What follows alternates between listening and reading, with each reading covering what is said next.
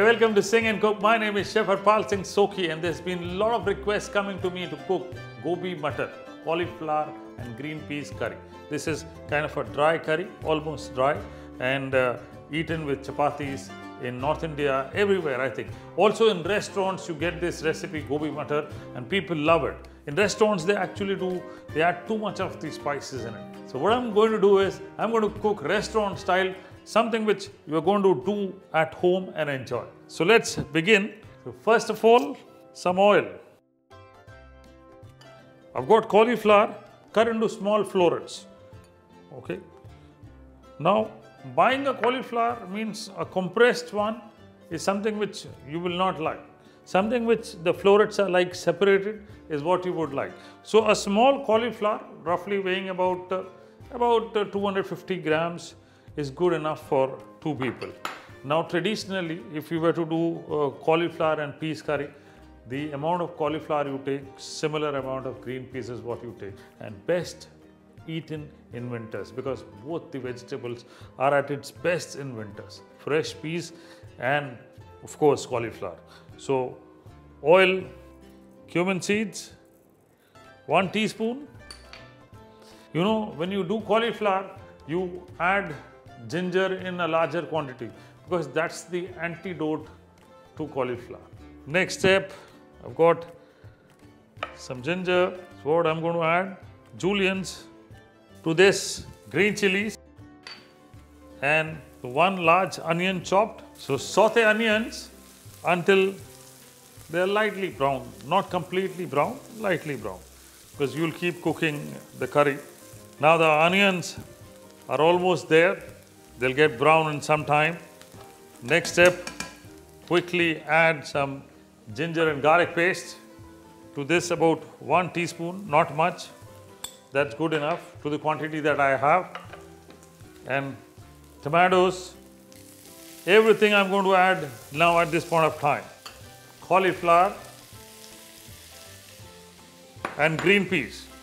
You see, almost if 1 small cauliflower of 250 grams is what I've taken, I've almost taken 1 cup of green peas. And quickly add spices to this also. 1 teaspoon of red chilli powder, half teaspoon of turmeric powder, and salt to taste. Saute for 2 to 3 minutes. Now to this, what I'm going to do is add some water. Looking beautiful. Cover it. And there you go. Leave it like this for 8 to 10 minutes. Dry it up. And we need to stir in between, right? So this goes with cover for 8 to 10 minutes on the cooking range at medium or high. If it is high, then you need to stand next to it. So now after about 8 to 10 minutes, there you see, water almost dry. So I'll cook it now and open so that the cauliflower also gets cooked and the water evaporates completely.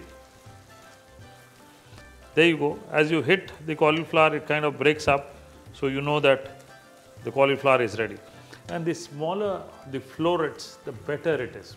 Larger florets takes a lot of time to cook. So hence it's very important for you to cut the florets into small size. And if you have longer stems, remove the stems and cut the stems into 1/4. So almost drying up now. Very important. As it dries up, I'm going to add fresh coriander into. Fresh coriander, loads of it, into cauliflower gives a fantastic flavor. I tell you, most people think that, you know, coriander is only for garnish, but in dishes like this, especially the cauliflower and green peas curry, cauliflower, Gobi Mattar, coriander inside the curry gives a great taste. Now this is ready. Simple, delicious, and I'll keep it a little moist. Wow!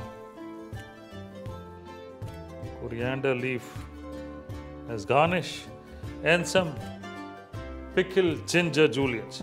Now for pickled ginger julienne, you can always browse how to do pickled ginger juliennes in my YouTube channel. Yeah, this is now ready. Simple, goes best with parathas.